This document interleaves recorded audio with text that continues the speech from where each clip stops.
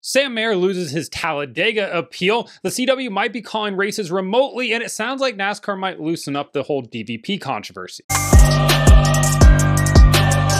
Welcome back to Break Hard. I'm Matt. So as you know, 2311 Racing, FRM, they filed a preliminary injunction on Wednesday to, race in 2025 under the current charter system while, racing with their charters. NASCAR on Wednesday night officially opposed that injunction in their submittal to the courts, essentially arguing that no irreparable harm has been done because those teams plan to race anyways, even as open cars. By racing as open cars, they can still, make money. And also, if they ultimately prevail, the winnings from, them winning the lawsuit will cover any damages. So we'll have to wait and now see what a judge says. Those dates got pushed back until October 4th because of the hurricane. NASCAR said they may have to close their offices for a week, so they got an extension on that by an additional week. The teams wanted October 29th or 30th, I believe, and the judge decided on November 4th, so we'll have to wait until then. Now, into other news from Wednesday into Thursday. Sam Mayer's team officially lost their appeal on Wednesday when they went in front of the National Motorsports Appeals Panel, and they were there to argue the disqualification that they received at Talladega this past weekend, where they were deemed to be too low in post-race inspection. The team went in front of the appeals panel. The appeals panel sided with NASCAR and said that the team violated section 14.17.3.2.2.2. I memorized it so you wouldn't have to, essentially saying that the car was too low in the rear end. Dale Jr. responded to, them losing their appeal. Dale says, "The rear clip of the one was bent from a series of aggressive bump drafting incidents Saturday. We had photo evidence of the kinks in the tubing and a chassis that was previously certified, along with body scans before and after the event. There isn't much we can do about the clip possibly getting destroyed in these races. It happens. Unfortunately, we weren't able to convince the panel of our unenviable position or situation onto the Roval." So, it sounds like the team doesn't necessarily agree with it. Obviously, this was an expedited appeals process because this weekend's race at the Roval is an elimination race. For Sam Mayer, this is a big blow for his chances to advance on to the next round. It does really help out his teammate Justin Allgaier, who previously, before the penalty, was 18 points below the cutoff line. He is now only 7 points below the cutoff line going to the Roval. For Mayer, he went from being plus 10 to the cutoff line to now being 13 points below the cutoff line. He's going to need to have a big race at the Roval this weekend to get his way in. It's not an impossible situation, and the amount and the rate at which Justin Allgaier is wrecking race cars and getting caught up in other people's incidents, there's a good chance that, he can still be able to advance on and not have to worry about the cars in front of him, but he will have to score points, obviously. Today's video is sponsored by Lockdown Brand. Head over to lockdownbrand.com today. Check out their t-shirts, their motorsport-inspired apparel, the collabs that they have with various drivers. Their hats are super popular amongst the motorsport community. Use code BREAKHARD10 at checkout for 10% off your order. Now, on to another topic that came out on Wednesday afternoon, evening, night, depending on what time zone you're in. Adam Stern from the Sports Business Journal reported that the CW is exploring the possibility of broadcasting select NASCAR Xfinity Series races remotely in 2025 from the new NASCAR production studios.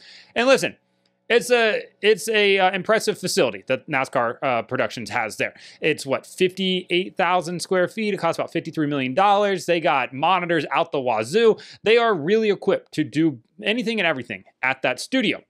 The problem here is we've all been treated, unfortunately, reluctantly, tortured, honestly, maybe might be a better word for it, by the truck broadcasts that have been remotely. So if you're not aware, and somehow some people still aren't aware of this, when the Fox portion of the Cup schedule ends, the Fox truck schedule obviously continues on, but they go to a remote booth. So they call it from the Charlotte studio there for Fox, using something that they refer to as a home run system.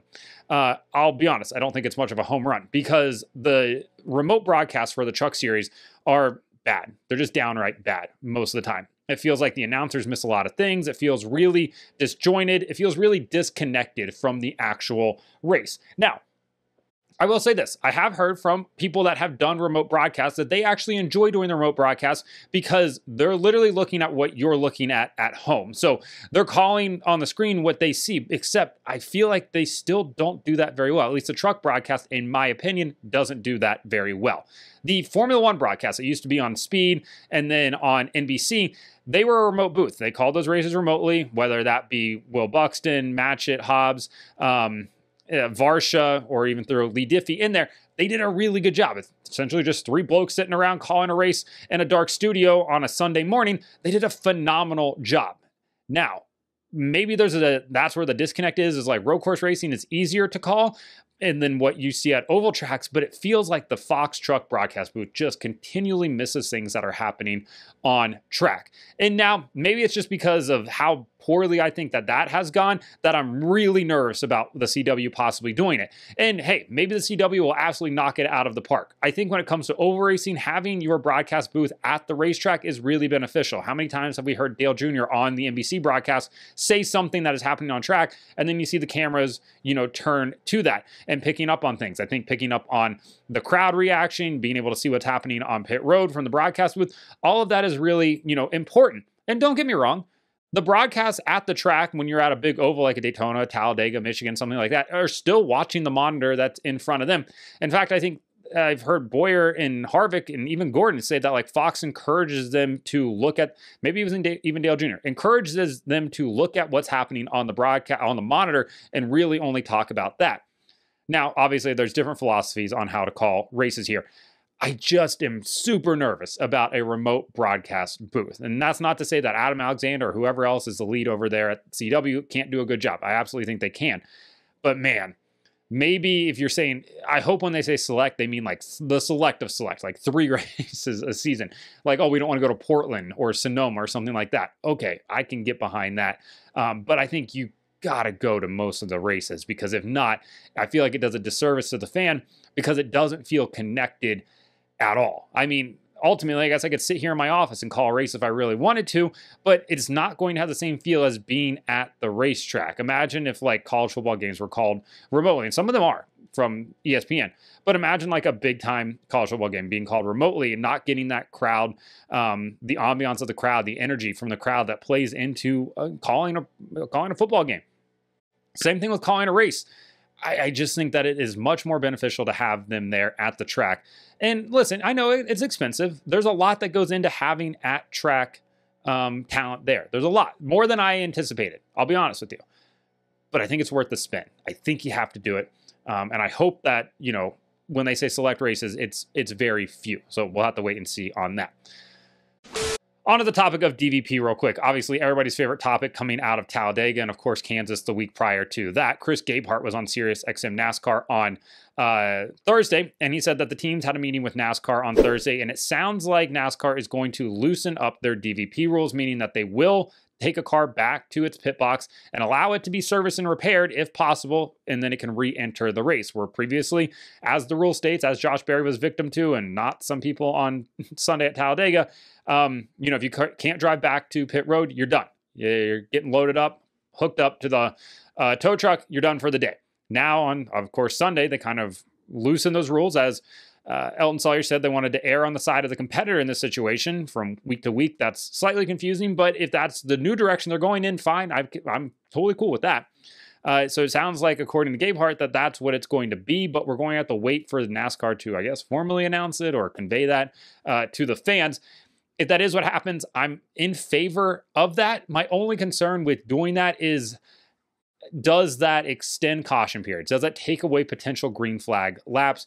That's my biggest concern with it, because if they take a car back to the pit box and let's say it can't move and the team tries to repair that, like, oh, we can't repair it, car won't move either, then we have to bring another tow truck down pit road, hook that car up, take it behind the wall, and that adds another lap potentially to the pace, to the caution, and that takes away green flag racing, and I don't want to see that. Summer Daytona race of 2023, something similar happened where, like, I believe the 12 possibly, and maybe somebody else got put, nah, it wasn't the 12 because that was a big wreck for him. It was somebody else. Regardless, got taken to the pit box to be repaired, and then ultimately was like, oh yeah, we can't repair this. So then we had to bring another tow truck down pit road, hook it up, and it really extended a caution period, which was slightly annoying being there in person. So yeah, if that's what the direction they're going, I'm totally cool with that. I guess we just need it to be conveyed now.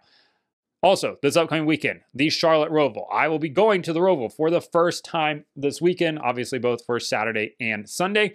If I see you there, say hi if you would like to. I will try to go to the tweet up on Sunday morning that Bob Pockris puts together, assuming I have time. But yeah, if you have a good place to eat around there, around the Charlotte area, let me know in the comments because, yeah, it's been a while since I've been down to Charlotte. So like and subscribe to the channel. Follow me on TikTok at BreakHard, Instagram, Twitter, and Facebook at BreakHardBlog.